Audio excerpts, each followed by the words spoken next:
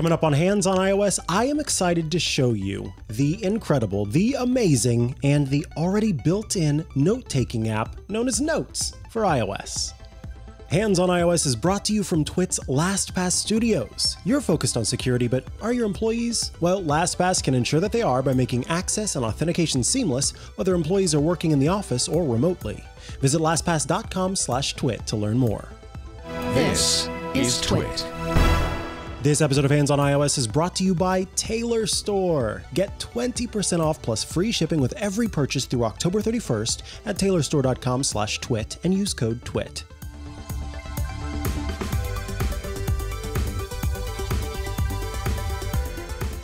Welcome back to another episode of Hands on iOS.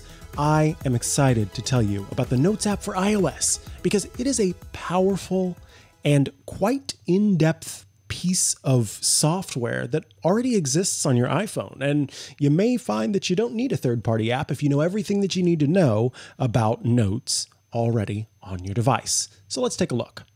So first things first, we're going to find the Notes app and launch it. And you can see that it opens to one of the first things that I want to talk about, folders. The organization features on Notes have only gotten better over time, and that includes the ability to organize your notes in folders. You can see that it shows iCloud here. That means that that is where those notes files and folders are stored. If I choose new folder, I can give it a name. So let's call it Hands on iOS. Whoops. Save. And now there is another folder in my iCloud section. Choosing edit at the top lets me organize the folders as I need to. And you can see that I can tap my favorite button. It's the more button. Tap the more button and I can add people to this folder, meaning that other people with iCloud accounts can access this folder and access the files and folders on it. I can move the folder to some other place. I can rename it or I can delete it. I'm going to click cancel because I don't want to do any of that and choose done at the top. I'll launch into the Hands on iOS folder and immediately see there are no notes. It's because we haven't created any yet. But before we go anywhere, I bet you can guess what I'm going to do next. That's right. I'm going to tap that more button in the top right corner. As soon as we do that, you can see again that you've got add people to add people from iCloud to be able to access your folder from wherever they are. It's a lot like Dropbox or one of the other cloud storage services. You can move the folder somewhere else, rename it, or view attachments, meaning the files in this folder, like images and PDFs and things like that. I'll choose cancel. And down in the bottom right corner, that's how you create a new note. Chances are, if you've opened the Notes app, you probably know that at least. But we'll go ahead and tap that button to start a new note. Again, up in the top right corner, you see the plus person button. That means add person. And again, it is for adding a person via iCloud. It is currently grayed out. We've got to create a note that has something in it. The share sheet button is right next to it, which lets you share the text from this note or actually share the note itself. And of course, done, which lets you sort of pop out of the note. So what do we got working down here at the bottom? You may have noticed that above the keyboard and above the suggestions area are a set of buttons that end in an X. The X simply lets you close out of this shortcuts area. But each of these buttons are formatting and choice buttons. So you kind of get to change the formatting of the note, but also if you want to add certain things. So I'll start in the top left here. You can see that it kind of looks like a little table. And that's because that's what it is. If I tap on that button, you can see that a table pops up in the start of the note. And what appears, but my favorite button, it is the more button. So I'm going to tap on that. And you can see that you can copy the table. You can share the table itself. You can convert the table to text, which is very handy, or delete the table. I'm going to choose cancel. And now we're going to tap on the little dot options in the actual table. So in the top left corner, there's the three dots. If I tap on that, I can choose to add a row or delete a row. I can drag these little yellow circles here. And what these do is allow me to choose a portion of the table. So right now I just have this row selected. If I tap and hold down on that, then it selects both areas. I can tap again on the left to choose to add a row. Now, if that's how the one on the left works, you can probably imagine how the one on the top works. It is a column button, so I can add another column. So let's say show number, show date, show idea. Those are my three categories that I want on my table, and I can embolden them if I need to. I can italicize, I can underline, or I can strike through. I think we're going to choose bold and underline because we're getting fancy here. And now in these corresponding cells, I can start to choose show numbers. Now, look at what's happening in the keyboard. In the bottom right corner, you can see there's a next button. Normally that's a return button, but right now it says next. If we tap on that, you can see that it goes to the next column. So we would put in here, let's say, 07/2020. And next show is going to be about eggs. What happens if I tap next now? It creates a new row. So you can very quickly, even though you're working on a small device, go through and make adjustments to the table as you need. So we'd call this show 2. Let's say it happens on 07/27/20.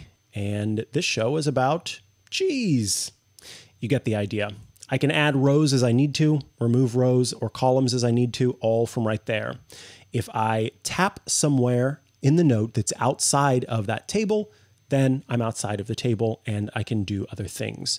Tapping back into the table lets me hop into it. And again, in the bottom left corner, if I hit that button, I can copy that table, I can share that table alone, or I can convert that table to text. What's next? Well, this is the formatting button. Anytime you see a capital A and a lowercase a on iOS, chances are you are looking at a formatting button. If I hit this button, you can see that right now it is automatically decided that what needs to be, the way that it needs to be formatted is body text. But I can change that as I need. There's title, there's a heading, there's a subheading, body text, and monospaced text, which is most often used when you are showing code on the screen. So what I'm going to do is take my cursor and move it up above the current category. I can do that by holding down my thumb on the space bar, and then waiting for a little tick from the Taptic engine and scooting the cursor up. Then I'm going to tap return to bring that table down. I will hold on the space bar again, go up, go up above the table. It seems to be wanting to select the text instead of going above it. So instead, I'll just tap above it. And I can call this HOI show info. Now I'm going to choose that formatting button. I will choose title. And now I have a document as we want it. I could italicize this text.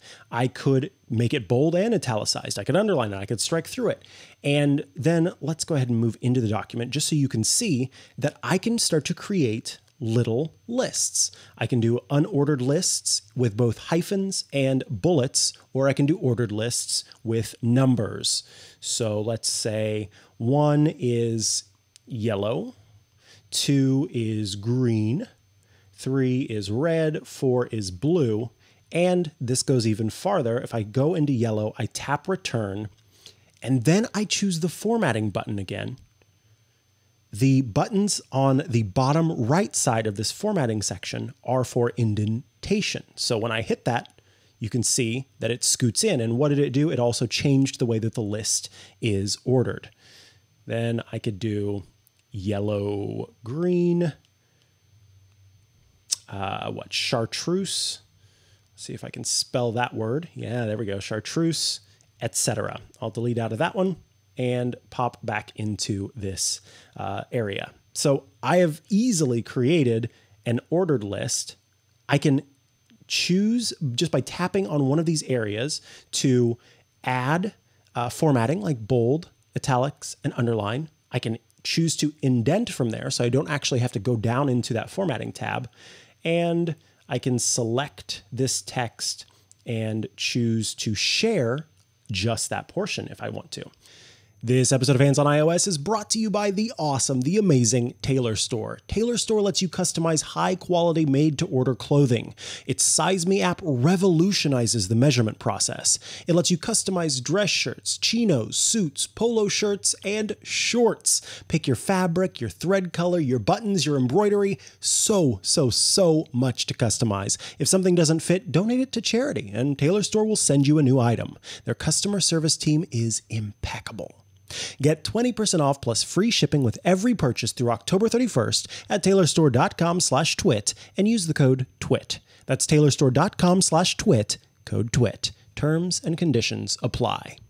When I hit the plus button, I'm going to bring this back up because I want to talk about one of my favorite features. And in fact, let's go ahead and tap Done to move out of this document. We'll go back a page, Hands on iOS, Folders. We're back in iCloud. And now I'm going to choose New. Maybe. And then I am going to call this shopping list. Now, because my cursor is at the top of the note, you'll see that Notes makes the decision of creating a title for you. So if you tapped on formatting here, you would see that title is selected as the format. I'll hit return, and now I'm going to tap on the checkbox button. This is one of my favorites. It's perfect for creating a shopping list. When I hit that button, it creates a checkbox. So what do I want to get? Eggs, cheese, milk, bread, dog food, oranges, apples, bananas, etc. I can tap, done.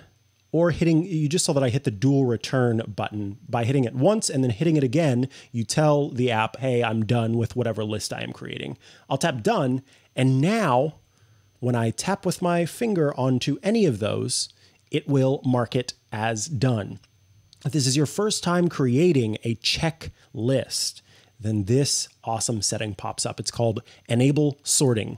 When you do this, it moves the items that have been checked off down to the bottom to get them out of your way. So I'm going to choose to enable automatic sorting, and you'll see that eggs moves down to the bottom, cheese moves down to the bottom, milk moves down to the bottom, bread, dog food, oranges. I'm the fastest shopper in the world, and I'm done.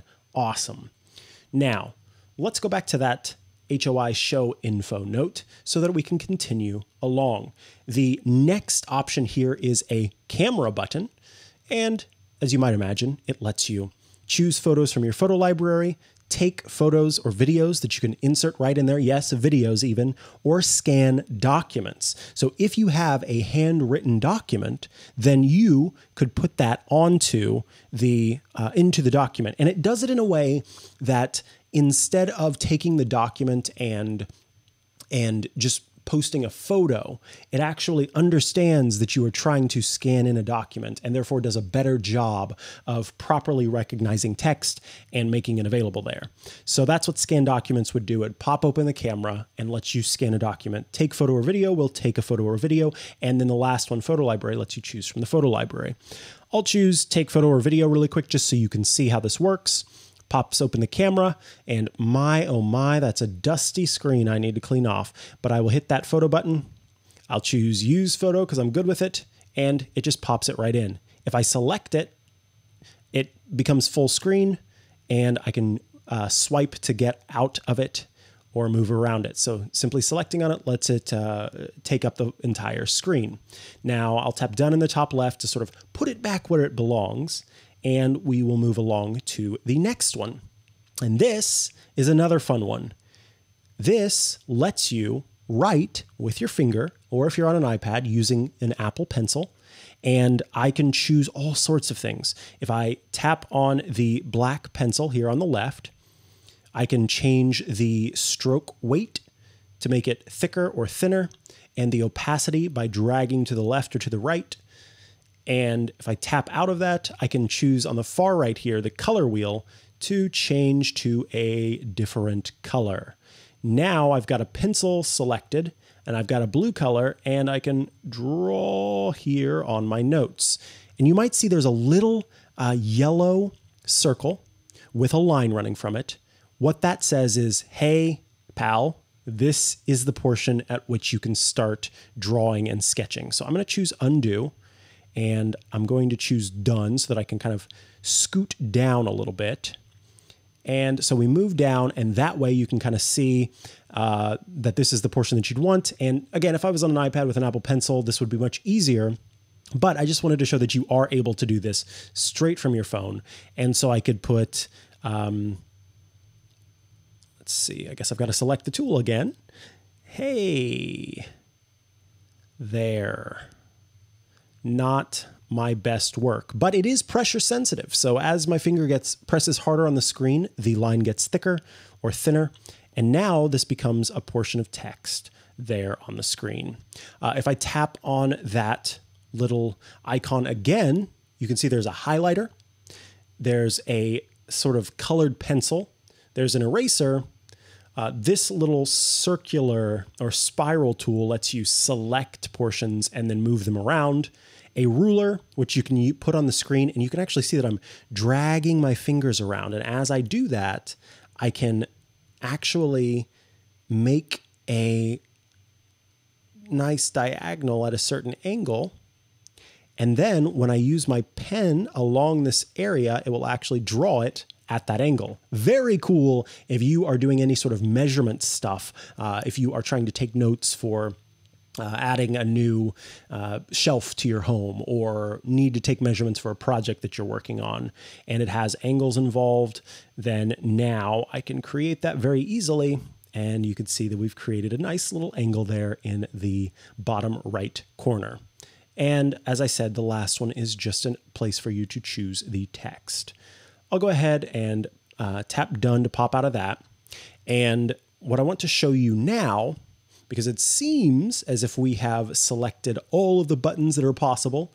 In the bottom right corner is just the new note button, and in the bottom left corner is the delete note button. But I want to show one more thing, and that is when you have a photo, you can tap on that photo, and what do we see in that top right? That is the markup button, just as you remember from the bottom. And if I tap on the markup button, maybe if I tap on the markup button, there we go. Then it will actually allow me to mark up this document. So I could highlight the VU meters and the recorder. I could make a note on here about the dust. And you could see I'm using the pencil tool. And so that one is kind of hard to see because my hand has to press very hard to make it thicker. So I'll choose the pen tool, and I will choose white. And then I can say dust. What a mess, as you can see. There's one more button that you may not have noticed. It's the plus button. When I tap on the plus button, I can choose special markup options. And that includes text, a signature, a magnifier, a square, a circle, a speech icon, and an arrow. So maybe I want to choose the arrow. And dragging on these control points lets me change the size of the arrow. So I will stretch it out. I will choose recorder there. And the green control point in the middle lets you change how it bends. In the bottom, you can change the color, including on the far right there, a way to change colors other than the ones that are available via basic selection or default selection. And in the bottom left, there are options for the shape. You can make an arrow that has two arrows. You can just make a line, or you can make a normal arrow. And going from left to right is thin, medium, and thick in terms of the stroke weight of that arrow. So we'll choose to put that on a speck of dust as I shame myself. And now I'm going to add a magnifier. This is one of my favorite tools. It lets you, as I move this around, you can see that it magnifies the text on the screen in those areas. So when I am showing someone how to use a tool on iOS, I'll often take a screenshot of my screen and then use the magnifier tool to make to point to a specific area. The blue control point, once again, allows you to change the scale of the, in this case, the magnifying shape or call out shape. And in the top, the green control point, by moving it to the left or right along the circle, will change the magnification level. So I'm going to zoom it out a little bit so you can kind of see the whole thing, or zoom it in so it's very, very close.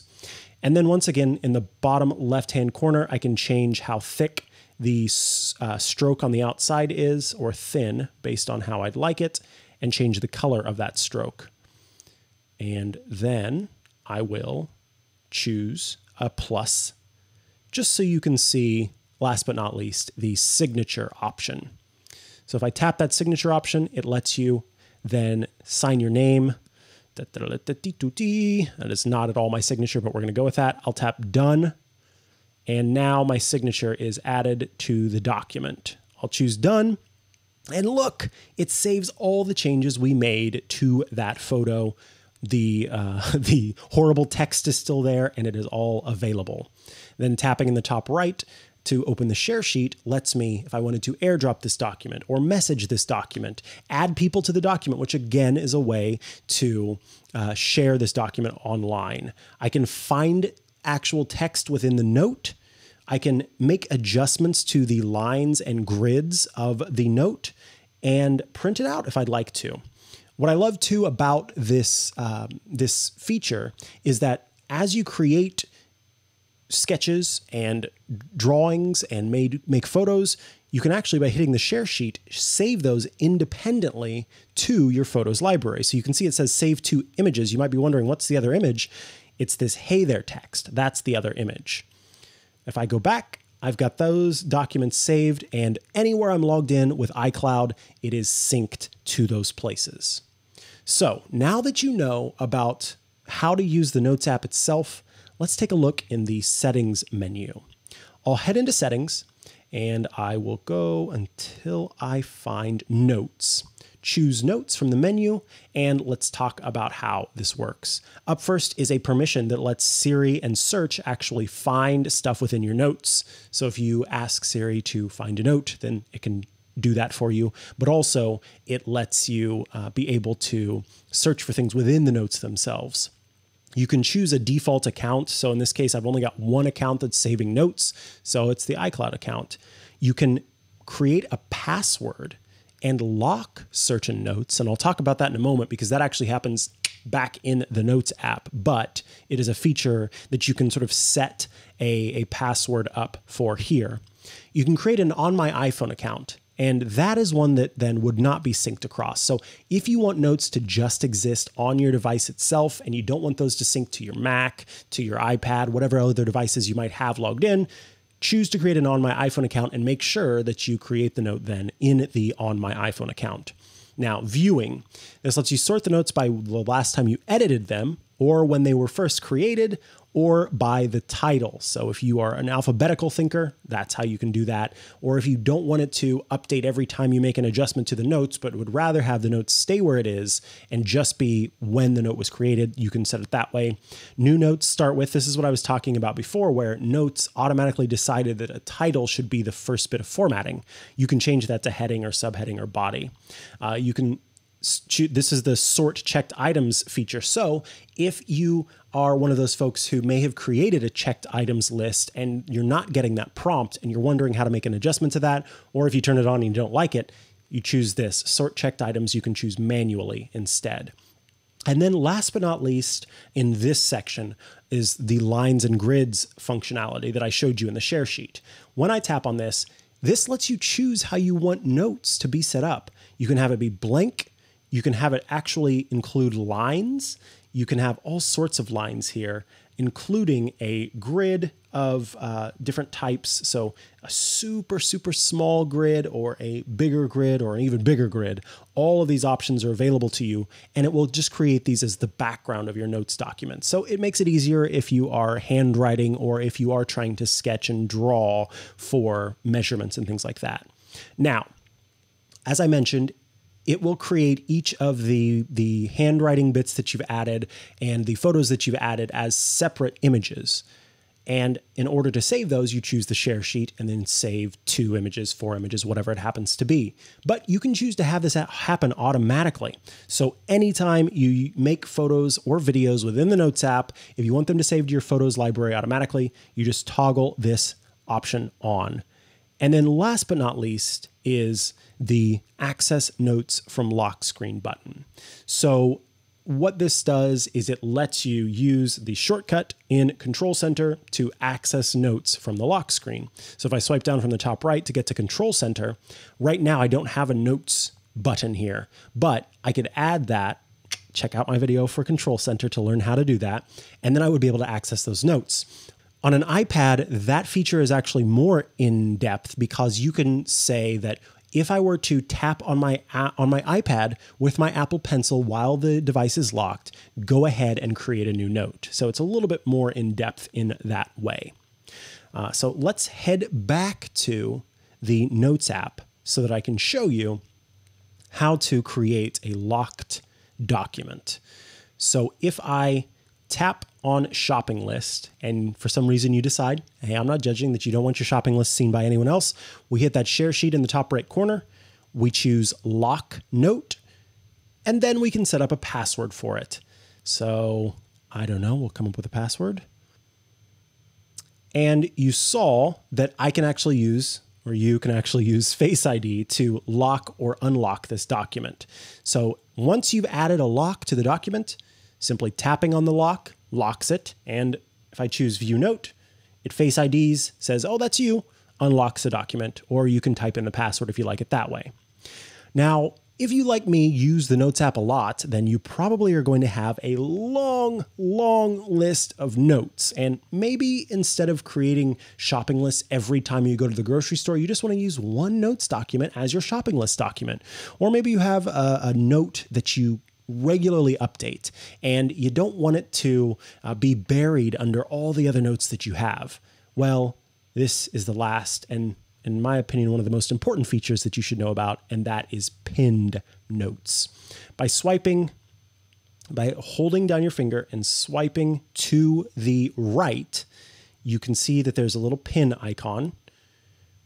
And I can choose by swiping over far enough. There's a sort of a little tap that happens as I swipe that over, and you see how the pin moves. As soon as that happens, this item becomes pinned at the top. And no matter how many notes you pop into the bottom there, those ones, that one, whatever you have in the pinned section will always stay in the pinned section. And then I'm going to go ahead and lock that note that I don't want anybody seeing, that shopping list note. Folks, that is your in-depth look at the Notes app. I hope that if you had peeked into the Notes app before and maybe didn't, sort of dig in, now you understand just how powerful it is. Apple is constantly adding new features to the Notes app to kind of make it stand out among the competition of some of those third-party apps that are available. Let me know your thoughts, though, on the Notes app. Are you a regular Notes app user? Do you hate the Notes app? What's your favorite note app? I want to know it all. And of course, send your questions, your thoughts, your ideas, etc. to handsonios@twit.tv. If you want to make sure that you get this show the moment it's available, then do subscribe. You can head to twit.tv/HOI, where we've got links to subscribe to the show in all of its formats. That's Spotify, Google Podcasts, Apple Podcasts, everything you can think of. It's all there. And on YouTube, youtube.com/handsonios. Be sure to hit that subscribe button, hit the like button. And if you want to know right when the episodes go up on YouTube, then of course you've got to ring the bell. Thank you again for tuning in, and we will catch you next time on Hands on iOS. Be sure to check out the other shows on the network, like my other show, Hands on Wellness. I love to share different tips and tricks that's going to help you get a better grasp on your personal wellness. Just go to twit.tv/how and subscribe now.